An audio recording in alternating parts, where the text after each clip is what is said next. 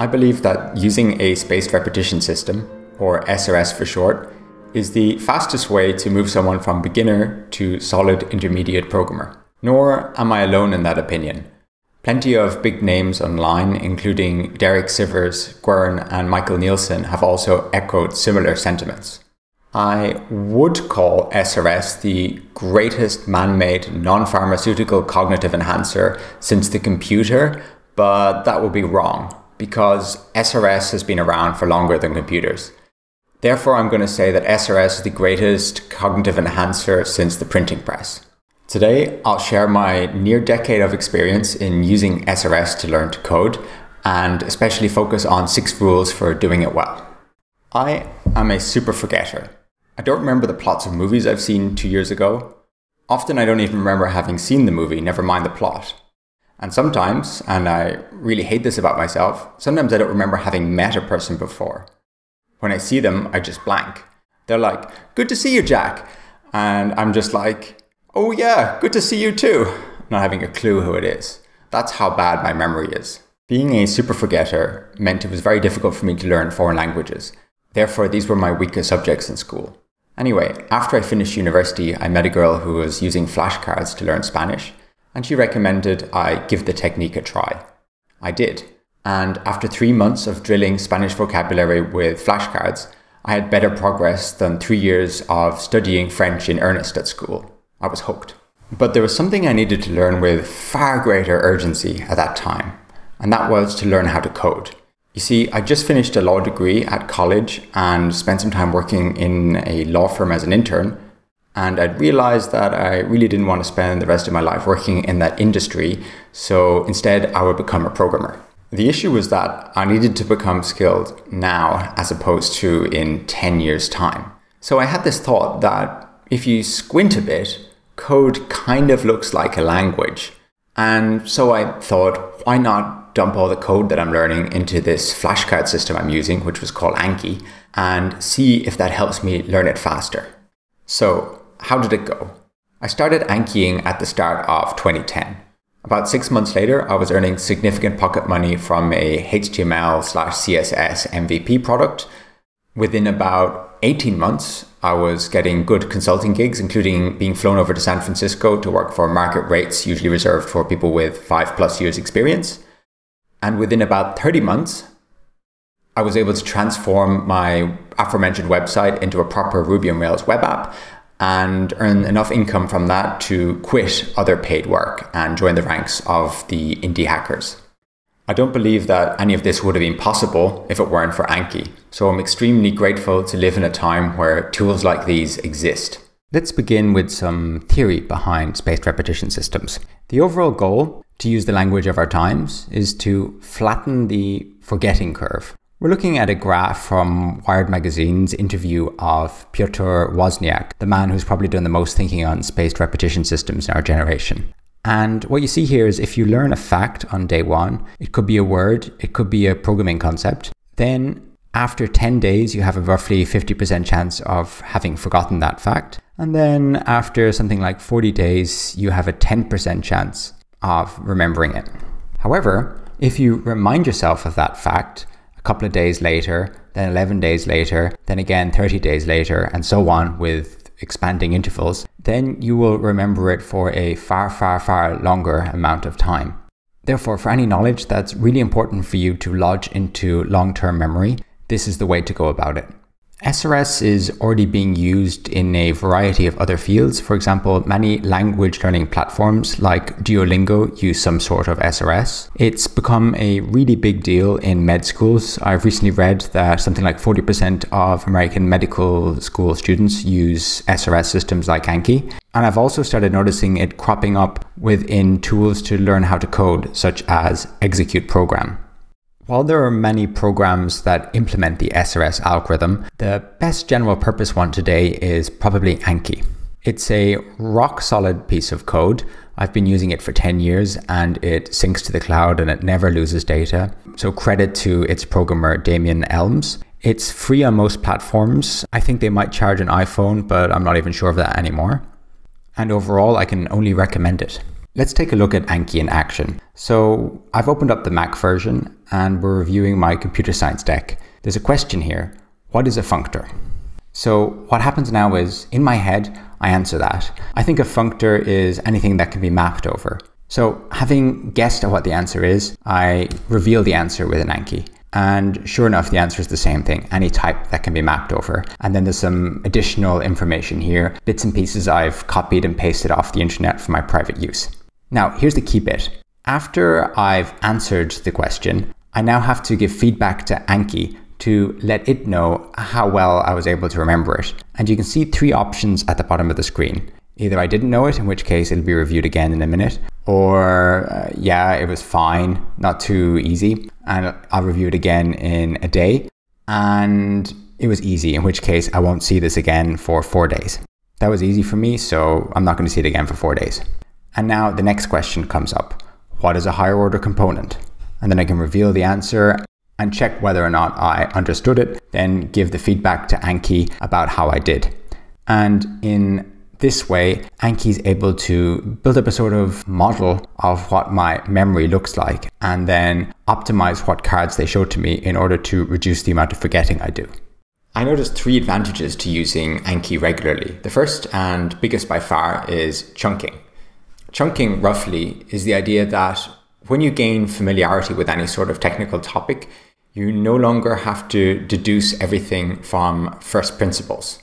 Your mind can rely on pre-cached knowledge and then applies deductive powers at this higher level to these chunks. For a common example, think about how chess players don't just see individual pieces, but they see structures. They see multiple pieces together in certain positions. Or how musicians don't just hear the music, they hear chordal progressions and so on. So what? Why should you care about chunking? Well, your performance in any field, like programming, depends on your intelligence, which is fixed at birth, as far as we know, and your pre-existing knowledge. Considering you can't change your intelligence, you might as well work on improving your pre-existing knowledge, and focusing on creating possibilities for chunking is the best way to improve your performance and is functionally equivalent to having a higher IQ. Proviso, a higher IQ in that specific field.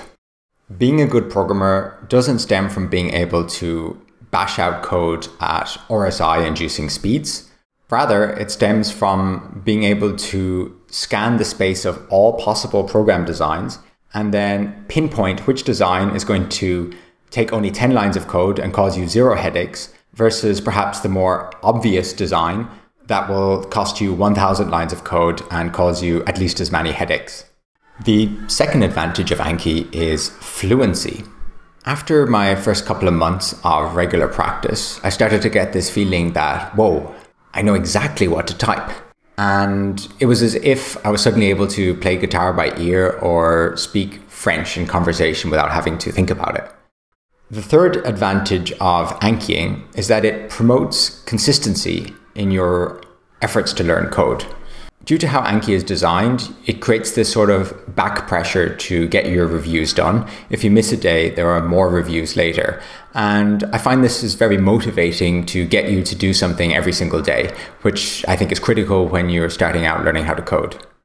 Over my nearly 10 years of using Anki, I came up with a set of rules that helped me to use it more effectively. In particular, not to drown myself in the workload. You can see those rules here, and they have an acronym along the side here in green, coders. And I want to assure you that I definitely didn't spend a really long freaking time trying to come up with that. It was totally off the cuff. First point, continually add flashcards from things you find hard or that leave you with scars. So this is about inculcating a collector's attitude.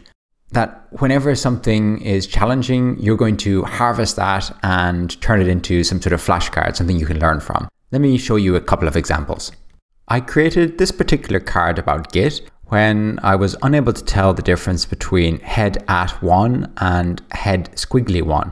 They both had head and 1 in them, but I didn't really get how they differed from one another. So I looked it up and created a card. The next card here is something that came from a close call. I had a security hole in my web application because I'd failed to understand the implications of something. Basically, if you put a login token in an email and the link isn't HTTPS, then a packet sniffer in the middle can grab that token and impersonate the user. Point 2. Opting for learnings with long-term earnings. So there's a cost to putting a piece of knowledge into Anki. Therefore, you should be picky about what you put into it.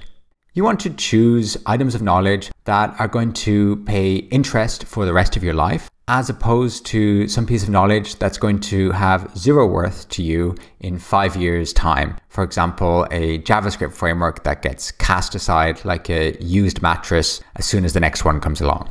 So how do you know what kind of knowledge is going to prove valuable to you over the long term? There's no definitive way to know, but I would suggest a few things. One is to focus on fundamentals, to focus on ideas that are common across various programming languages, and also to take into account the Lindy effect. This is the idea that the best predictor of how much longer some technology will last is how long it has already lasted. This implies an approach to learning that focuses on topics that are pretty unsexy, things that are stable and have been around for a while. I've made a more specific list here with some things that I think you shouldn't Ankify versus some things you should Ankify. Let's go through some specific examples I've come up with here. So don't Ankify the API for some web framework, for example, React or Rails, especially for some particular version of that framework, versus do Ankify the abstract API for some data structure that's available across most languages, for example, array map, array zip, array reduce, etc. Don't Ankify proprietary technology like Firebase or something in AWS. Do Ankify protocols and standards like SQL, HTTP, JSON, the purpose of whatever component you're using, as opposed to the particular implementation of it. Don't Ankify exact function signatures, syntax, argument order, but do Ankify computer science concepts like regexes, encoding, how binary works, how system calls work, how threading works, how unit testing can be done, etc. Don't Ankify niche languages like I invested in this one called CoffeeScript that went nowhere. Better to Ankify things like Unix tools, Bash script, C, Vim, whatever language is winning the most user share in the world. Today, I guess that's JavaScript, maybe Python. Don't Ankify unproven new features to existing languages. Like there was a bunch of HTML5 elements that were never really used and I dumped them all into Anki and I regretted that. But do Ankify the popular heavily used features. Like it's a good idea to have a list element in your HTML Anki if you're just starting with HTML because they are everywhere. Point 3, drawing on problems you face through some real world use case.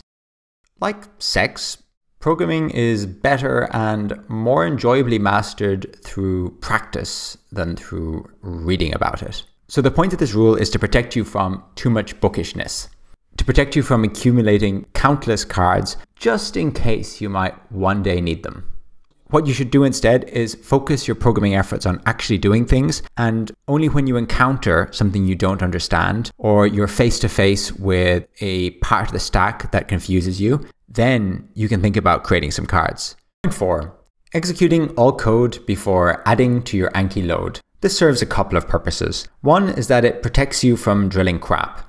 There's plenty of code snippets online that are just wrong or hopelessly out of date, and you don't want to waste your time adding them to your Anki deck and drilling them and generating a false sense of confidence in that knowledge. If you have to actually execute the code, you will become aware of the mistakes within straight away and you will fix them before adding it to your deck. Secondly, this ensures that you understand what you're adding to your Anki decks. It's far easier to remember something if you understand it. And although you could get by in some schools just by remembering the secret password to whatever was on the test, that is not good enough for real world programming. You have to actually know what's going on. Point 5, referencing sources as you would in academic courses.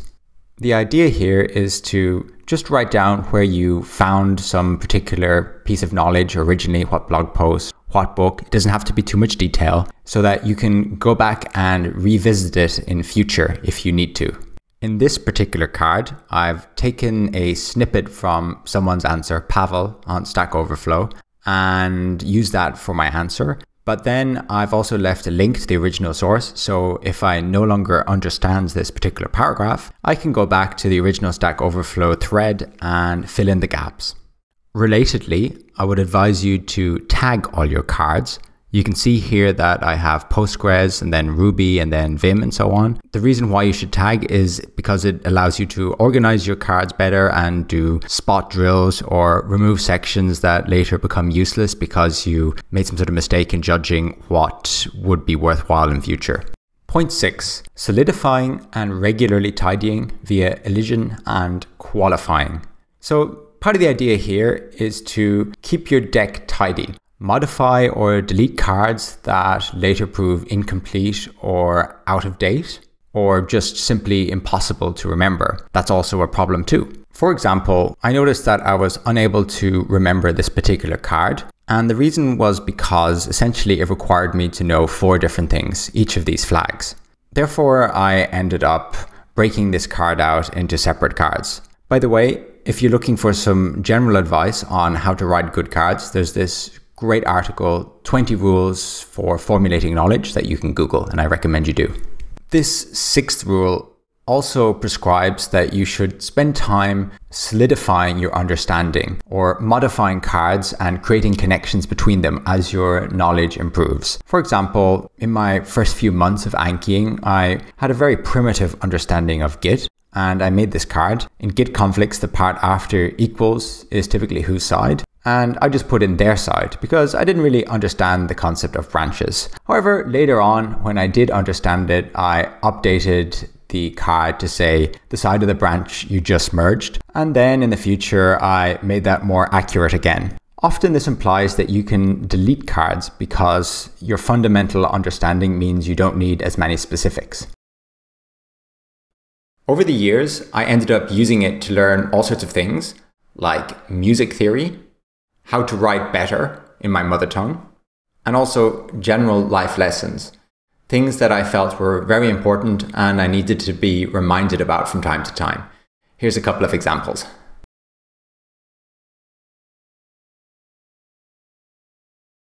People will tell you that there are no shortcuts to learning how to program. They're wrong, and they're also kind of right. Anki will get you there faster, but you will pay for that speed. You will pay for it in terms of mental exertion, you will pay for it with your discipline, and you will pay for it with drudgery. Anki is a shortcut only in the sense that you might be able to get to a destination sooner by going right over the mountain, rather than walking around it at sea level and not exerting yourself at all. I'm advocating for Anki today not only because I want you, the viewer, to be able to reap the private rewards of being able to code sooner, but also because I'm excited. I'm excited about all the wonderful things that the next generation of programmers will be able to build. Wonderful things that will enrich our lives, wonderful things that will benefit our society. And I want us to get there faster. To close up, I would encourage you to test the waters for yourself. Try Anki out for 30 days. You can hashtag 30 days of Anki on Twitter to talk to other people doing the same thing and see how far it takes you. If my experience was anything to go by, you might want to strap in. Thanks for watching.